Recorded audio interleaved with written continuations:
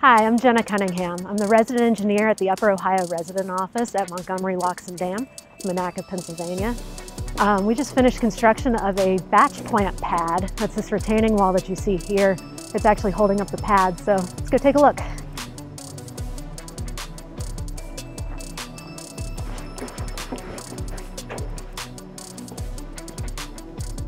All right, here we are. This is the batch plant pad. We just finished construction on this a few months ago. When we first started here, probably about a year and a half ago, what we had was a wooded hillside. So basically this hill that we have over this way just extended all the way down to our parking lot where we just were. We built two retaining walls, the concrete one that you just saw, and then this one as well. This is the south wall. And then we leveled the pad in between them, built it up, and stabilized it here.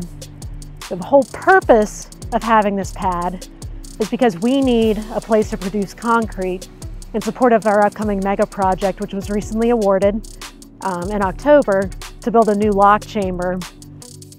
We'll be building a 100-foot wide chamber that replaces a 56-foot wide chamber that's in pretty poor condition.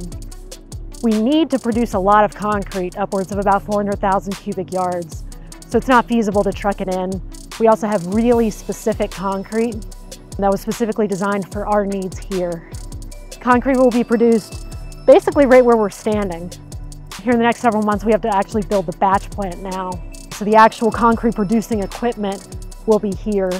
Trucks making deliveries of aggregates, sands, and that type of thing will come from the far end of the site. Material will be stored at the far end of the site, moved to this area, concrete will be produced, and then will be conveyed over to the lock and the construction site via a set of elevated conveyor belts. And that's how the concrete will get over to where it needs to go. The concrete will need to get over to our future construction site. Like I said, that's to build a new river chamber. So here in front of us, we've got our two active chambers, land chamber closest to us, river chamber further away. The river chamber is the one that is getting replaced. One of the first things that we'll need to do is start demolition of our existing walls, starting with the guard walls and eventually the existing river wall. That's so we can build a new middle wall and a new river wall. We'll cofferdam that off and then build the chamber features after we're able to de-water. That's all several years away, but the demolition should be starting here in the next year or so. So the Army Corps of Engineers owns and operates Montgomery Locks and Dam. And that's done with our own staff, our own operators, our own maintenance crew out of our operations division.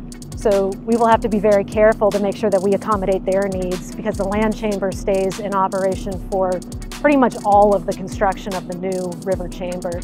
So we need to make sure that we work very closely with them to ensure that they're still able to do their job and keep industry moving through the lock and dam throughout this construction project.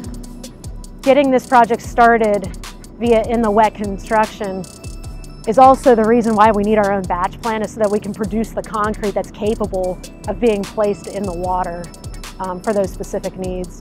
So we will start this construction in the wet. We will not finish it that way. We will build a portion of the middle wall in the wet, and then we will cofferdam to build a temporary structure around a piece of it that we've already built, and then we will pump the water out of that structure and finish the construction in the dry. Thanks again for walking with me on our tour of the batch plant pad that we finished this past year in 2024. Upcoming year, 2025, it'll be a big year for us. We're going to build the actual batch plant that's going to produce the concrete that we need to build a new river chamber at Montgomery Locks and Dam. Thank you again for walking with me. Next update will be coming at some point here in the near future, and we'll see you then.